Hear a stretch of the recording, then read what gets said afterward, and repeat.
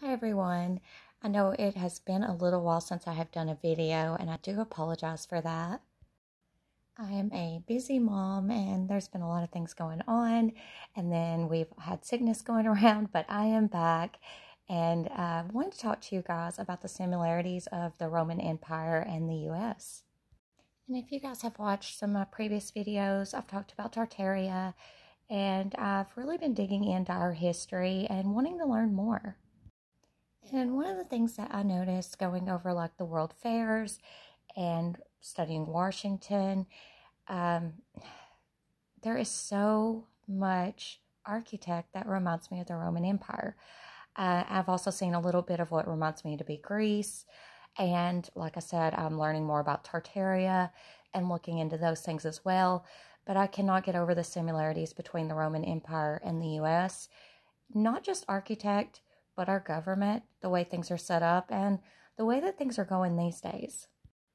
And I'm sure most of you know, we were founded for quite a few of the same reasons. They were outcasts from their home countries, the people. They wanted independence from kings. They established republics. They went to war against neighbors, their capitals. The republic expanded, foreign wars. And I mean, the similarities just go on and on. And of course, looking at the world fairs, I believe it was the Chicago World Fair that I noticed it just looked like Rome. And that made me really intrigued to look into that as well. And there's just so many things about history that haven't been written correctly, and we find out years later. And the question is, are we Rome? Well, no, I don't think we're actually Rome.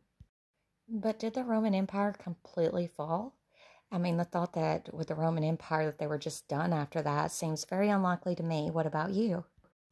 I do believe that the fall of Rome is a great guide for the U.S. and the direction that we're heading. One of the first reasons for the collapse of Rome was cheap labor, and the U.S. is known for cheap foreign labor.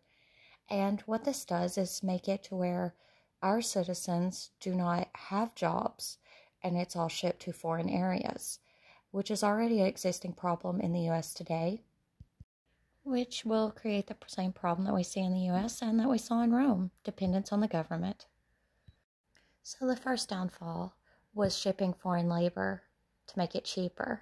The U.S. already does this.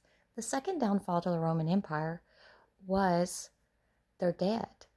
Once things escalated for the Roman Empire, they had to build up their military. This took a lot of money, and this raised their taxes. And this got to where the people were so poor that they begged for debt forgiveness. And Julius Caesar was one of the ones that offered free bread and entertainment to appease the people. We see this occurring in the U.S. today with student loan forgiveness and tons of other things that people wish would be free, including medical. Now, during the Roman Empire, in order for their debt forgiveness, they gave up their right to vote. Think about that for a second. Now, the third reason for the fall of the Roman Empire is a reminder to the U.S. also. Printing money does not save economics. And while I'm going over this, I've actually put up a thing on the screen that you guys can look at to compare our governments. And it's very interesting to look at. It doesn't mean that we are Rome, but it does show that we can make the same mistakes that Rome made that led to their demise.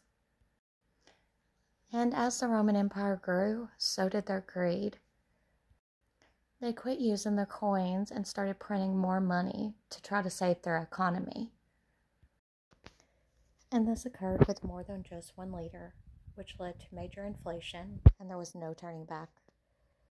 And their coins became worthless. We see these same things happening in the U.S. today, and it makes me wonder why our leaders aren't better about history, the things that they could learn from past mistakes and not repeat them. But it seems like we're just destined to follow the fall of Rome, but I hope not. And this leads me to the next problem with the Roman Empire that caused them to fall, which was underestimating their enemies, the barbarians. While Roman Empire was known for crushing larger enemies, the barbarians got the better of them, and it was those small groups that really made a dent in the Roman Empire. We see this today in the U.S. with smaller groups that are more dangerous than large ones. So with all this taking place in Rome, the next problem that they run into was a competitive empire from the east. So there was another group called the Parthians. They were equally as good as the Roman Empire. So even though they would try to get the better of each other, it never really worked. So they were just opposing forces, which made them decide to sign a peace treaty. This arrangement with Parthia and Rome reminds me a lot of the US and China today. This led to the next downfall of Rome, and that was that they had trained barbaric groups to fight, and this made them actually stronger than what they imagined. So they were later invaded by a group who attacked Rome. And that's the same as we see today. A lot of US military has trained the Middle Eastern soldiers to fight like we do. This could be our downfall because teaching other people how to fight like us also teaches them how to overpower us. And this led to the next problem. Big militaries bankrupt big countries. Rome found out big power, big countries, and empires lead to a lot of enemies that want to attack and take what's theirs. This led to raising taxes again. Their economy got hit so hard with this problem, and it led to the unrest of the Roman Empire. They could not keep up the military to protect what they had worked so hard to build without bankrupting their own people. Their debt was through the roof, and they were becoming weaker and weaker as they went. And this led to the downfall of patriotism. Their own people quit caring. They lost faith in their own government, their empire, and everything that they had believed. There was so much debt, and things were looking worse and worse as the empire went on. So the final straw that broke Rome was lack of patriotism. When the people supported the empire, when the people believed in the empire and that they were still good, they would fight so hard for their own empire. Now with the economic collapse, military issues, and greed, the people no longer trusted its empire. They didn't trust what they were doing. They didn't have faith that the empire cared about them anymore. And you can understand why. We see this happening in the U.S. today, and it's been going on for a long time. So how much longer can the U.S. keep up?